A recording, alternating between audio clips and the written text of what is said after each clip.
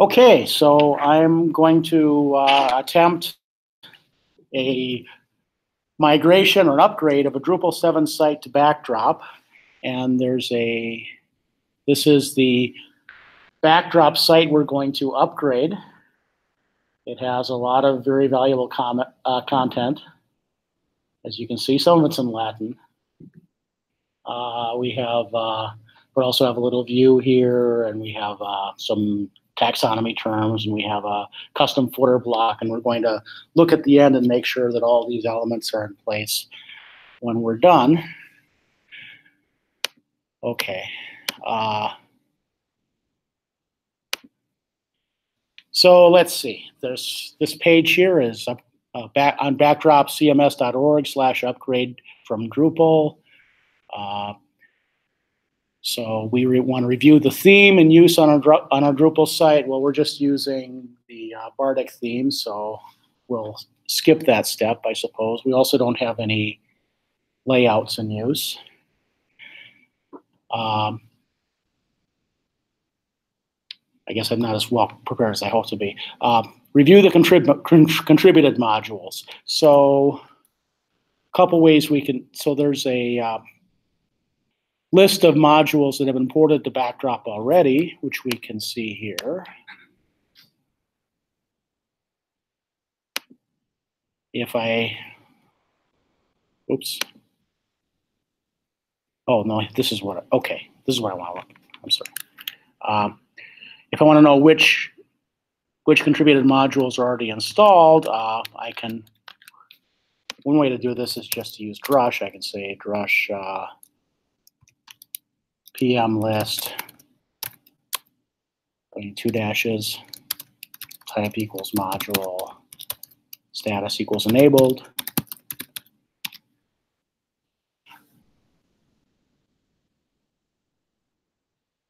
And I like doing this because now I can just copy and paste this into a spreadsheet and use it to check off how the upgrade's going. But,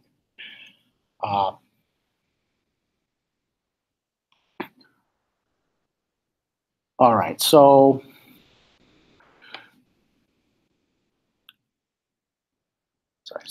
first step after we've reviewed, what themes we're using, what contributed modules, what core modules we're using, is make sure we're updated to the latest version of Drupal 7. So I'm just going to say I'm in my Drupal root. I say drush ups, and great. I'm updated. I have the latest version of Drupal, and all of my contributed modules are up to date. Okay.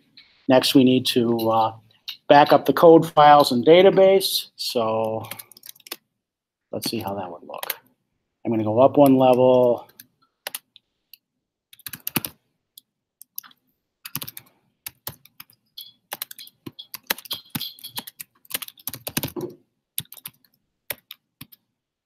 Okay, and I'm just going to create a tar. Oh, I don't need a gzip here. What am I doing?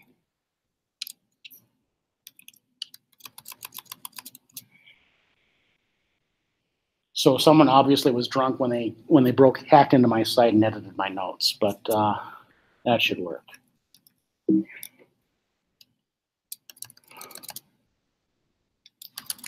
Legacy, right? So this is my tar file, and then legacy.d7 is the name of the directory that I want to create a tarball for. Okay.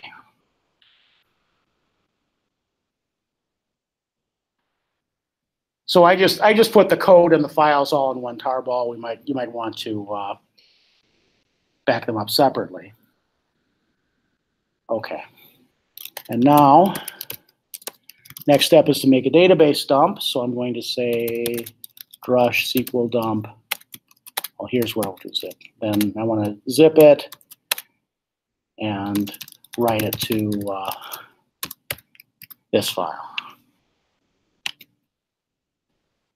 And it did broke. Oh, because wait a minute. See.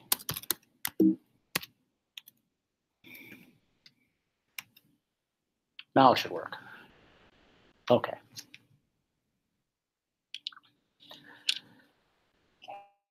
All right, so we reviewed the core modules we're using and a list of modules that are core modules that are no longer in core.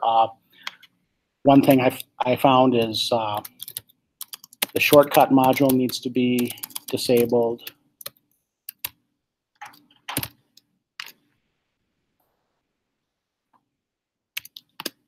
So I'm disabling this and then uninstall it.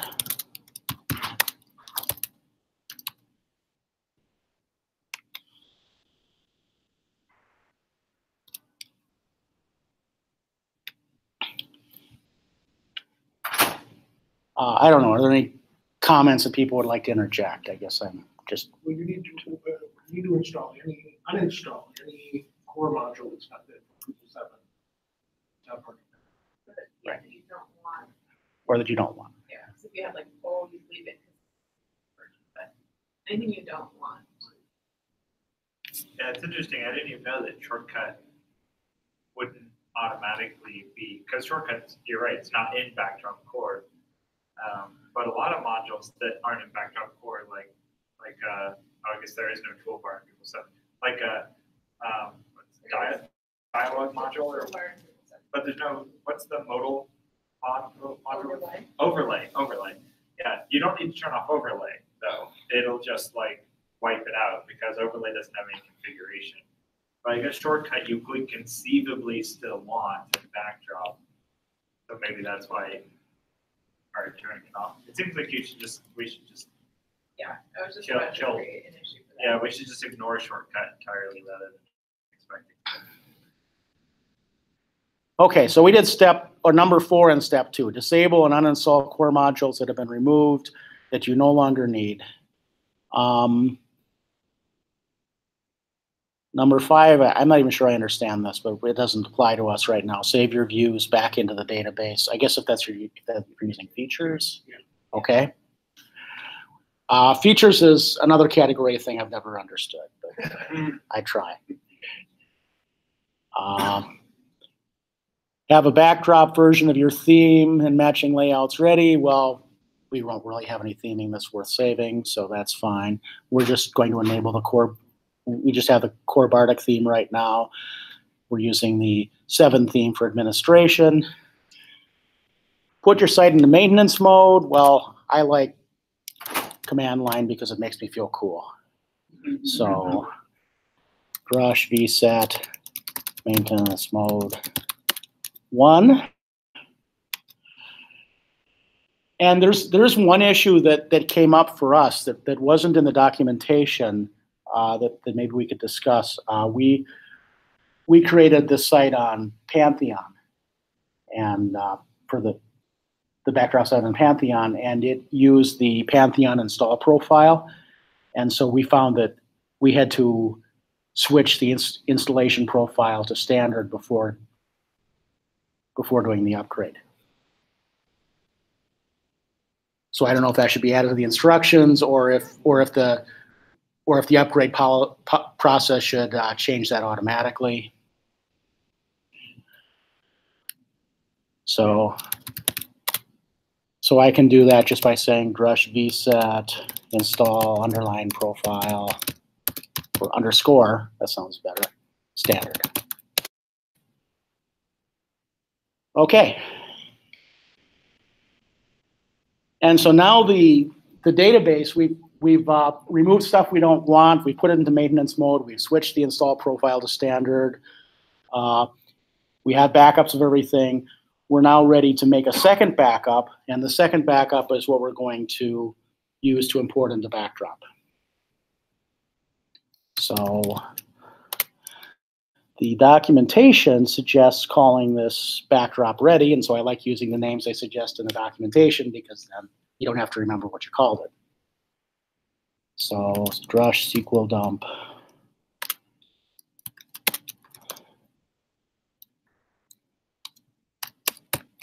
Backdrop ready, SQL.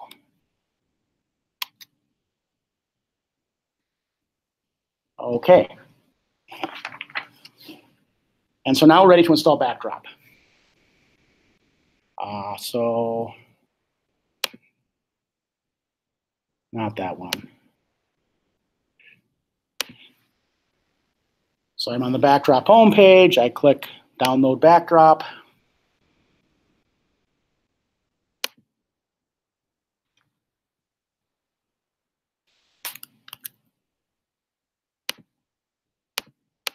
And then do I have the Backdrop site?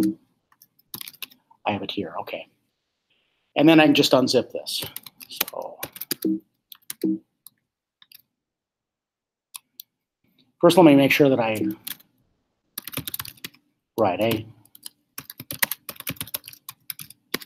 okay.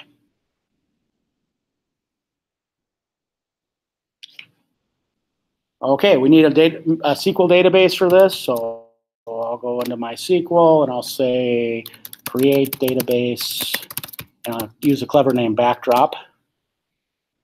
And we'll also have a username name of Backdrop that has permission. So grant all on backdrop.star to backdrop at localhost, identified by let me in. Very secure password. Okay. And the third note I have here is, see if this is correct, do not run the installer. So I'm not going to run the installer, but I'm going to copy the files from the old Drupal site into the new Backdrop site. One suggestion is we could just make a symbolic link. I think I'm just going to copy. If I say, and the documentation also points out that if you say -p, I didn't know this, -p preserves permissions when you copy. So let's see.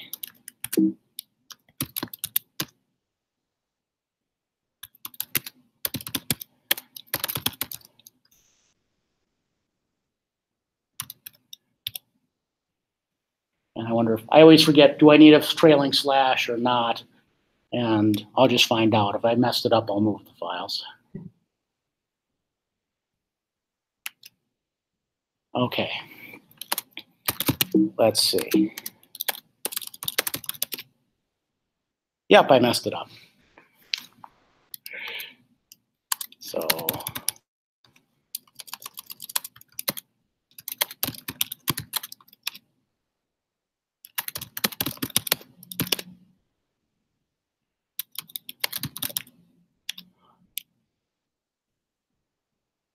Oops. oh yeah, so I okay. Yeah, laugh at me. Fine. Yeah, I know. I'm just being super defensive because it's funny. Okay. Sites, default. All right, what do I want? Maybe move.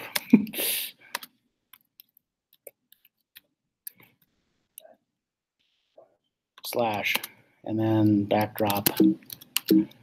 I probably should have just created the file structure for slash. No? Yeah, It'll be fine. We'll try this. Majority says this. And majority is never wrong. There wasn't a files directory. There is a files directory. Yes. Success. Okay. Now I need to import the Backdrop ready SQL dump. So I'm going to say MySQL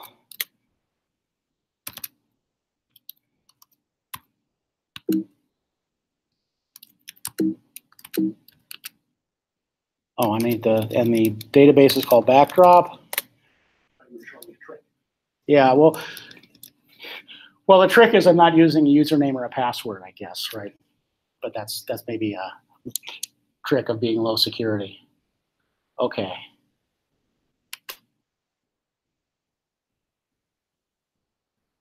So sucking it all in. Okay. Now go back to backdrop, there's a settings.php file that we need to edit.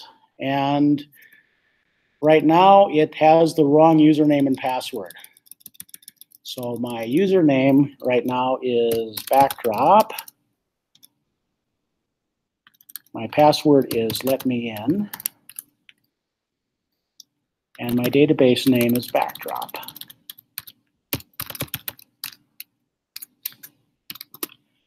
Okay. And so I think that's the only change you should need to make on the settings.php. Okay. I think I forgot which contributed modules I needed. Which contributed modules do I need?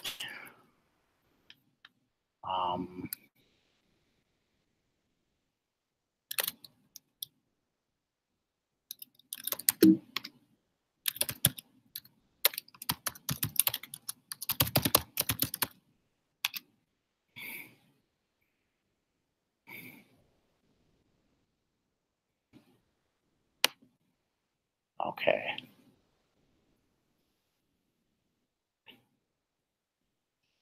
Okay. I needed, I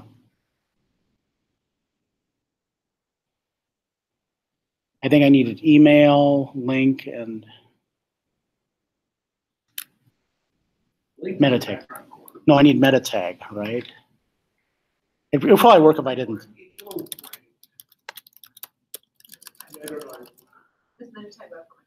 Address field? Address field? Okay, so I didn't see a release for address field.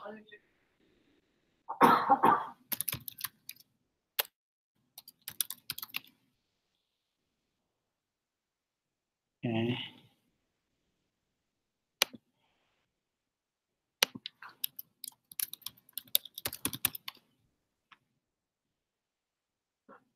Okay.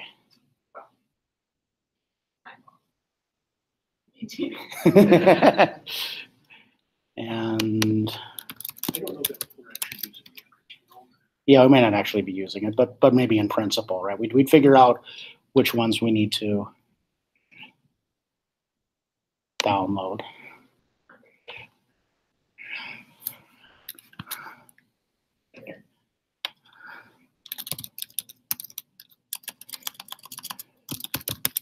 Okay. There, I think you're just telling you. Two B's and two S's.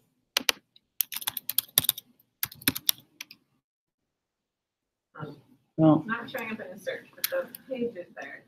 oh, I don't know why. That's really bizarre. okay. Here, I'm gonna put it in there. Fine, you don't need it. There it is. Okay. Or there's a space in the name. Oh. Oh, so I have to search. Okay. So I should be able to search for the machine name, I think. Okay.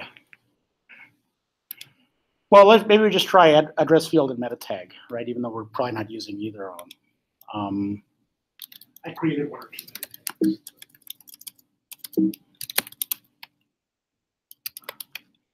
Okay. And I have a trick that I'm inordinately proud of, I guess. That I have a little script I wrote that when I download something, I have a pop command that just moves the most recent downloaded file into my current working directory. And then I can say pop2 says move the last 2 downloads. I'm not sure why I'm proud of that, but it's I use it a lot.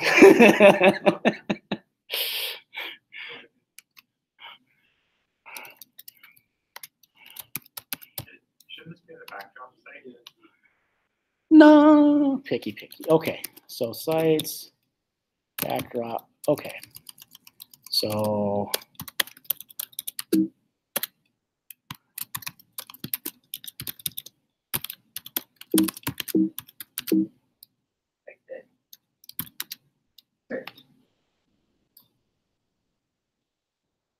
okay, and what was the other one? Meta tag. Okay. Okay.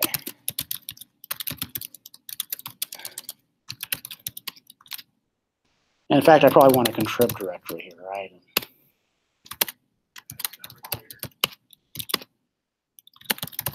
Right. But it's cleaner. Okay. So we've downloaded the contributed modules, themes, and layouts. We didn't have any themes and layouts to download. Update. And I guess next step is just navigate to the site and visit update.php and see what blows up.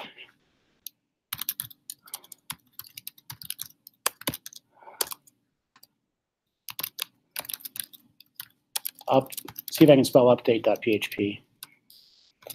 There's the effect that it's impossible to type when people are watching it. I don't know, but yeah. Okay. So this is maybe an expected failure. This usually happens to me. So the problem is that I'm not currently logged into the backdrop site, and so I don't have permission to run update. And so what they suggest is that there's a setting I can change in the settings.php file, set update free access to true, and then I can run the update, and then I can change it back. So that is what I will do.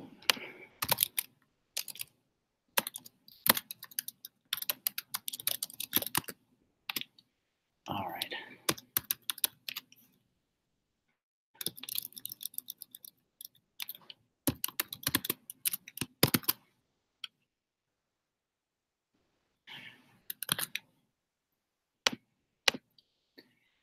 And I tend to use Atom, but when you're doing a demonstration, it's important to use VI or Emacs so people think you know what you're talking about. Okay. And so I get some error that I'm going to pretend didn't happen. And I'm going to press continue. And I get 179 pending updates. Okay. So when you see like, or even, I've even seen 200, right? You think it's going to take forever. This actually goes very quickly, at least in my case, since there's, well, the demo site has no very little content.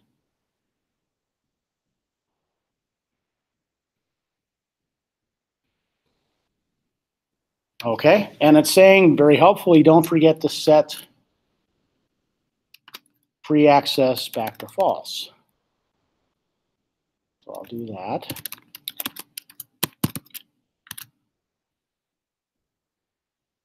Okay, and back to my site.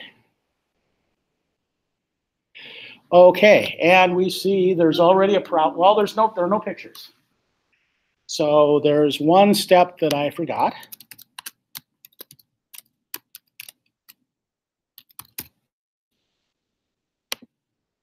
Which is the public files directory moved, right? So we have to, let's see where that is. System, media, that's right. Media, file system. Instead of site's default files, we just want this to be files.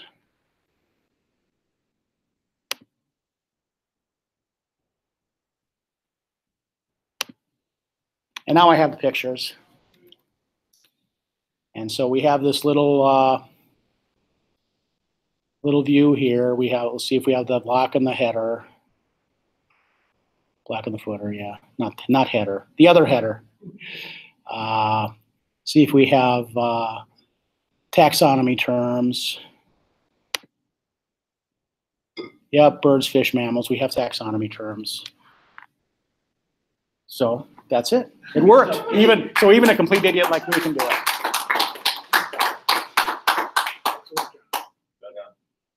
What I think needs to be emphasized, because it was clear to me at first, right, is this difference between the word migration and update, right? What upgrade? Right, David?